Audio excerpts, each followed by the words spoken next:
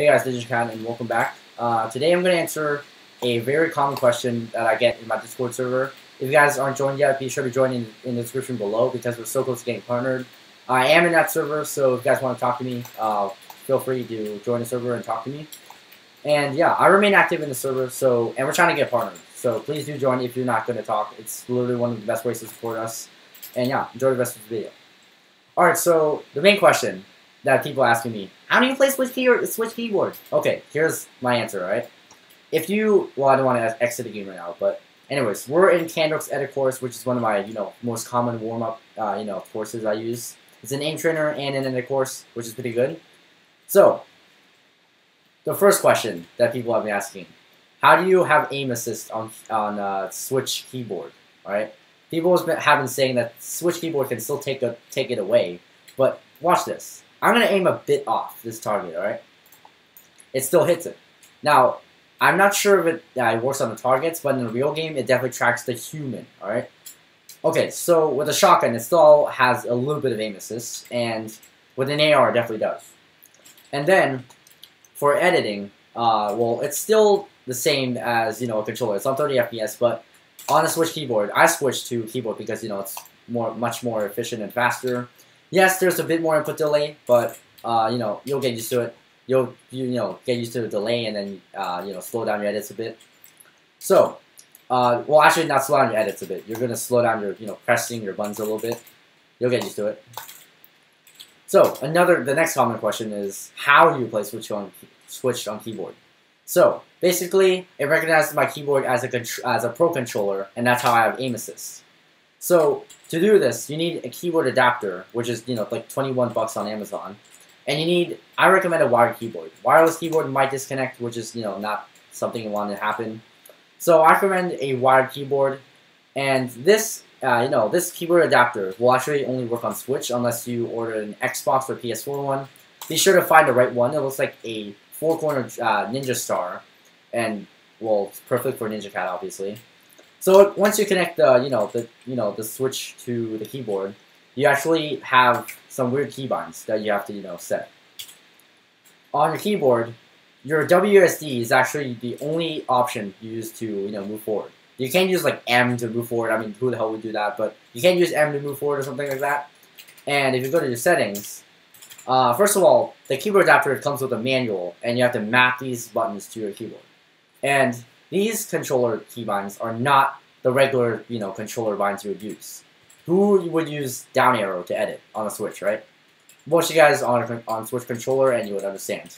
But I'm not on a controller anymore because I've gotten much better, and my controller, my controller skills are not as good.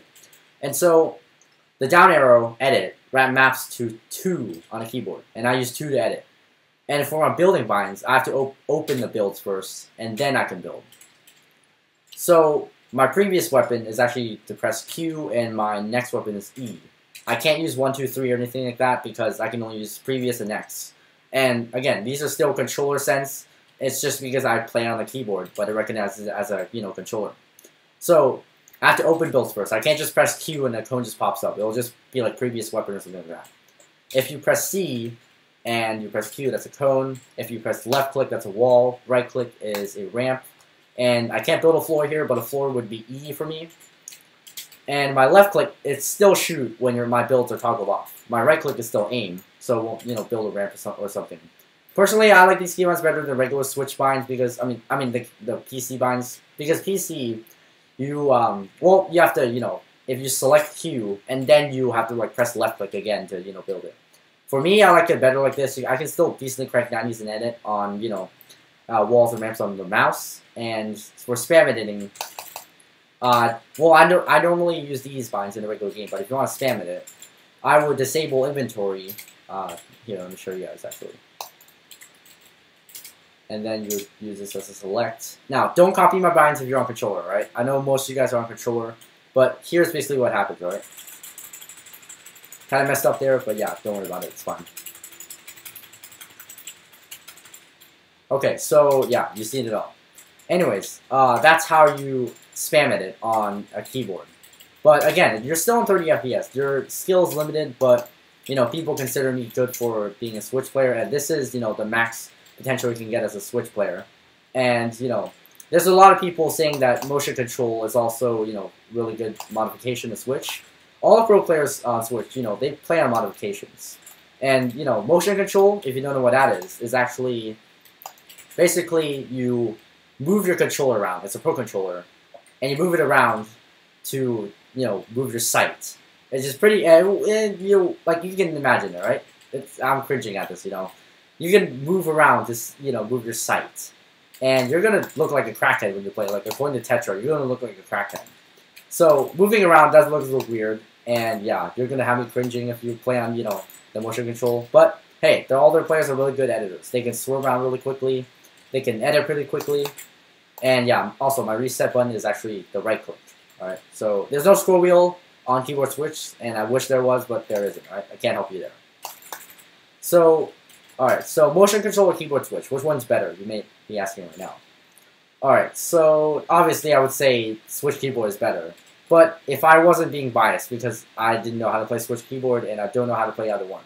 If I had to tell from looking at gameplay, personally, I would say that Switch keyboard has more advantages still because you still have aim assist and everything. And on the motion control, it's still kind of you're still a controller and it's pretty weird, right? It looks hard to learn, but I'm not sure. You can ask Kothcap or Tetra or Rubix or anything or anyone like that, or you can ask me and I can ask them. If they have a really big ego or something. Yeah. Anyways, I think if I have answered all your questions, that would be it for this video. But you can ask me in the comments or anything. Also, join my Discord or ping me on Twitter if you have any questions. I will be answering all your questions, helping as many of you as I can. So yeah, be sure to drop a like, subscribe, and if you are switching to keyboard and Switch, be sure to these are my settings. Alright, if you're on controller. If you're on my settings, these are my settings. You can pause and copy my settings if you want. Okay, I'm just gonna scroll through all these. These are actually not my controller binds because, well, again, the PC option doesn't show, so I don't have PC keybinds. I have these controller binds, but I don't have an edit whole time. I don't think I do at least. And all these are my voice chats. Again, the left stick dead zone and right stick dead zone are actually pretty important. So I would actually suggest 5% if you're on keyboard and Switch, but if you're on controller, keep it on default, right? Sounds okay. These binds, again, do not copy. If you're on Switch keyboard, then yeah, do copy. But rarely do I ever, meet a Switch keyboard player. And yeah, that'll be it for this video. And I'll see you guys in the next one. And we're also, if you're caught up on the streams lately, we've been lagging a lot recently because, whenever I turn on the live stream, it's lagging a lot and I'm getting a lot of packet loss. So until we fix that, we're not streaming again, but we're still gonna do daily uploads. So yeah, that'll be the end of this video. Be sure to join the Discord server and follow me on Twitter. I'll see you guys next time.